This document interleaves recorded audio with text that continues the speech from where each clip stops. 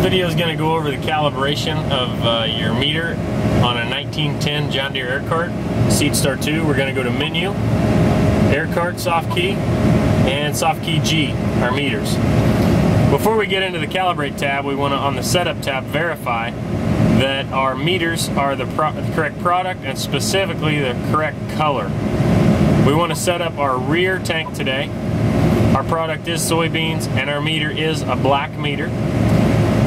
So we know that's correct. We're going to continue now to the Calibrate tab. We're going to choose the rear tank, this checkbox here, and enter into our calibration. What we need to do is put the calibration bag in, set the transmission to 50, turn the crank 12 revolutions to fill the meter, empty and reinstall the calibration bag, then press continue right here to start the calibration. Once we press continue, this will count up as the meter rotates in the back. When it's counted enough revolutions, it'll automatically disengage. And in this box right here, you would enter in the weight that was inside the calibration catch bag, and the SeedStar 2 system would calibrate itself to the proper meter displacement value.